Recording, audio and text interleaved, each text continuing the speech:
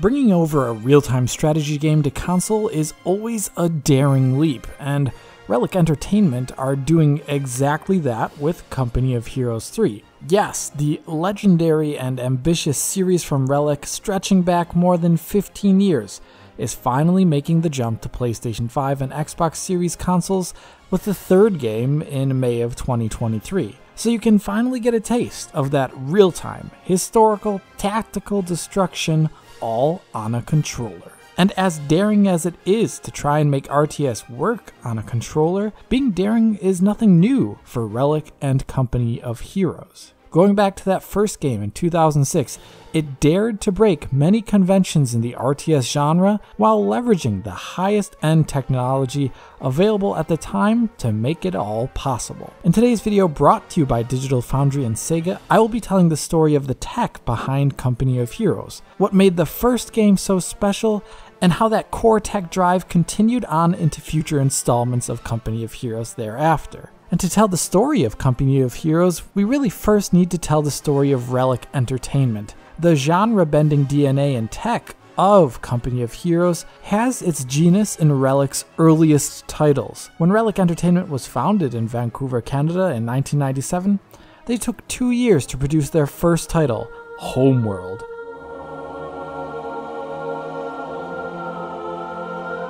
Now there's so much that could be said about Homeworld, but its relation to Company of Heroes is simple.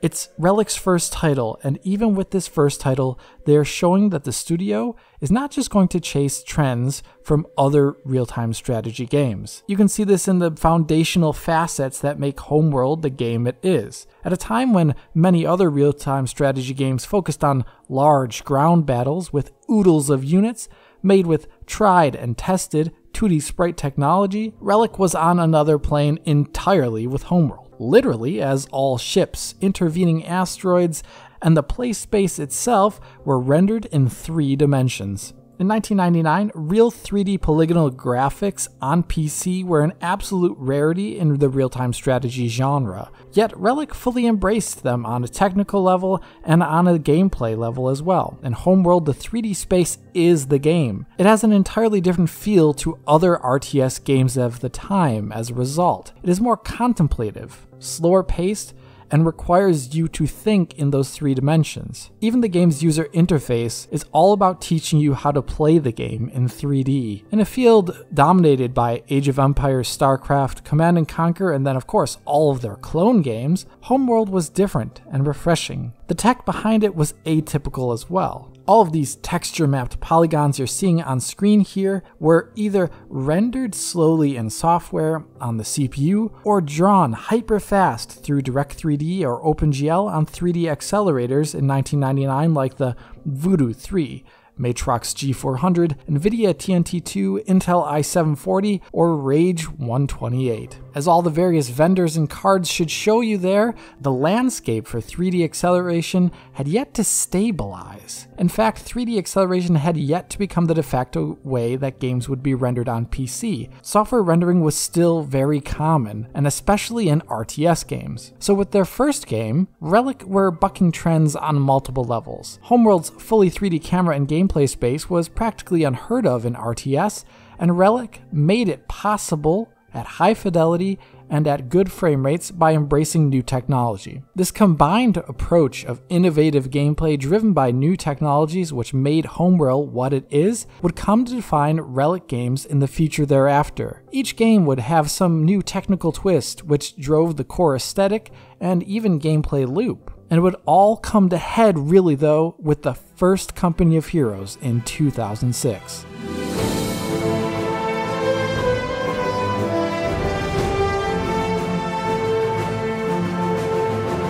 Now, the way Company of Heroes would marry tech with its gameplay in such a groundbreaking way is something that I can only explain by explaining the time period it came out in. To give you the context, that mid-2000s time period was a boom era on the PC for tech, and everything was about simulation and interactivity. I would say the big spark behind it all was the jaw-dropping demo of Half-Life 2 at E3 2003, and since then, physics-based gameplay had been weaving its way into PC titles, with some being more successful than the others. This was thanks in part to the Havok middleware, a physics engine that could be integrated to drive rigid body physics in games. While physics was making its splash in first-person games like Half-Life 2, it still had yet to make a big mark in a defining way for real-time strategy games. Many games in RTS were still being made in the previous mold, now just with 3D polygons instead of 2D sprites. With Company of Heroes, Relic would once again defy the trends and do something different. It would make the physics and simulation a headline feature. To quote the game's announcement press release, Company of Heroes is built on Relic's next-generation Essence engine, and it also utilizes the Havok physics engine, delivering cinematic visual detail in a world completely driven by realistic physics. That's quite the promise for the announcement of 2005, and I think it was well fulfilled when the game launched 1 year later. So how did Company of Heroes utilize this new tech in its gameplay? Well, the game is all about commanding a handful of squads or vehicles, and the primary objective is to not necessarily annihilate the enemy, but instead capture areas on the game map for a certain amount of time. The moment-to-moment gameplay is all about maneuvering your troops into firing positions and utilizing cover to protect your troops from enemy fire. At the same time, this means you want to deny the enemy troops the advantages of cover, so you can have an advantage. You can do this by outflanking the enemy or by destroying their cover. And that's where the physics come in, as every bit of cover you can see in this game can be chipped away piece by piece until it is fully destroyed, with the bits and pieces of cover flying about as physicalized debris. So physics are not just a set dressing, it's an integral part of the gameplay loop, with you constantly thinking about taking cover and destroying the enemy's cover, either with explosives or heavy vehicles. When push comes to shove, you can also create your own cover in the game, such as by utilizing heavy artillery to create craters in the game map, where you can then place your troops in them. This tactical maneuvering and cover-based gameplay with destruction was rather new to RTS, and it essentially spawned a subgenre of its own after the fact. And it was all done by leveraging an emerging technology, much like how Homeworld embraced emerging technologies to drive its base gameplay almost 7 years earlier. Of course, it wasn't just all about the physics back in 2006, as Company of Heroes was quite the looker on release. It was filled with in-game cutscenes, per-pixel shading with normal maps, real-time shadows, and loads of detail on the units and buildings. And it did not stop at release, as Relic would embrace the new DX10 API with the 2007 Opposing Fronts expansion pack, which would use GPUs like the 8800 GTX to further improve the visuals in Company of Heroes with a patch. That patch would see improved character models and texture work, improved shadow filtering with DirectX 10, and improved terrain details with the help of DirectX 10's instanced alpha shell textures to give the grass that cool 3D look. After the release of the DirectX 10 patches, Company of Heroes had an unparalleled level of graphical fidelity in the RTS field, and it even held up surprisingly well next to AAA first-person shooters of that era. Soon enough, Relic would be moving on to other games after Company of Heroes, and the question on my mind at that time was, how exactly would Relic manage to up the ante in its sequel? The graphics were already great, and the gameplay was second to none, so how would they improve on it? The answer came soon enough in 2013 with the release of Company of Heroes 2, and here once again Relic managed to utilize new tech to evolve gameplay in a way that hadn't been seen in other real-time strategy games before.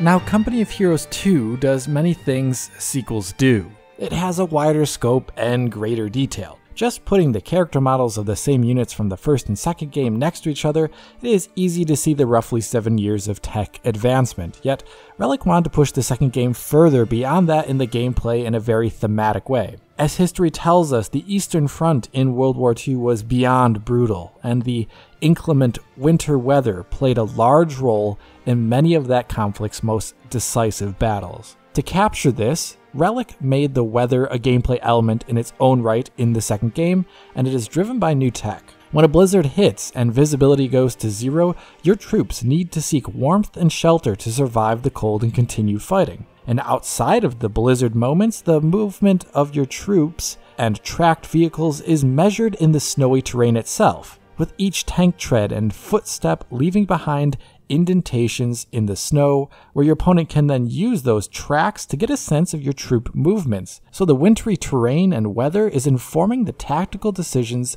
of the players. Like the first game and Homeworld before it, this new snow mechanic was driven by new tech, and the evolution of technology on the PC platform in general once again played a big role in shaping which tech Relic would leverage to do this. In the year 2013, PC was once again on a boom curve. The last-gen consoles were on their last legs, and developers were using the far more advanced PC hardware of that era to spec out and make next-generation experiences. So a number of games released on PC hardware at that time look radically different and better on PC in comparison to console. A big reason for this was DirectX 11, where developers were learning to use compute shaders and hardware-based tessellation. This latter feature of tessellation would be the driving tech behind the Snow and Company of Heroes 2. So Relic utilized this new tech to enable this new gameplay system. This is quite intense when you compare it to other titles, which often just had DirectX 11 graphical effects being purely visual and not being an enabling factor to a gameplay system.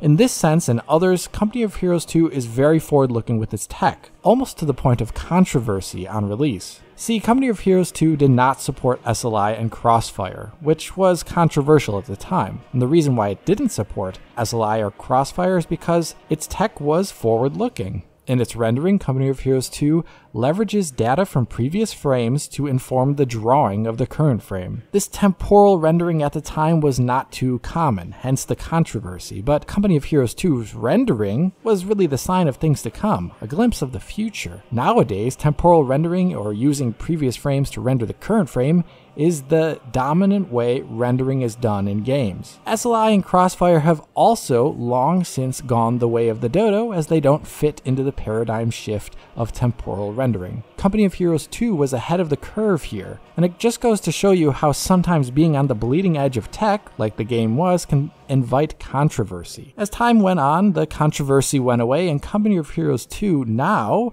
looks and plays all the better in the year 2023 due to the ambitious decisions it made for tech more than a decade ago. And with that being said, we're back in the year 2023 with Company of Heroes 3 already having been released on PC earlier in the year. With this third game, the tech and gameplay of the series is well honed as it's building off the pioneering systems of the first and second games. The new technical challenge here and frontier for Relic with this third game is to open up this great series to a new audience and bring the game to consoles. With the game releasing on May 31st on consoles, Relic looked to be doing just that, and finally, after more than 15 years, console players can enjoy and experience the gameplay in one of the best real-time strategy game series in the history of gaming. A series built on the foundations of Relic's ambition to always push tech forward in RTS games in a way that enables entirely new gameplay that really haven't been seen before, which is something I hope this video has been able to show and do justice to the great game series that this is. If you did enjoy this retrospective video on the Company of Heroes series, please hit that like button and subscribe to the channel.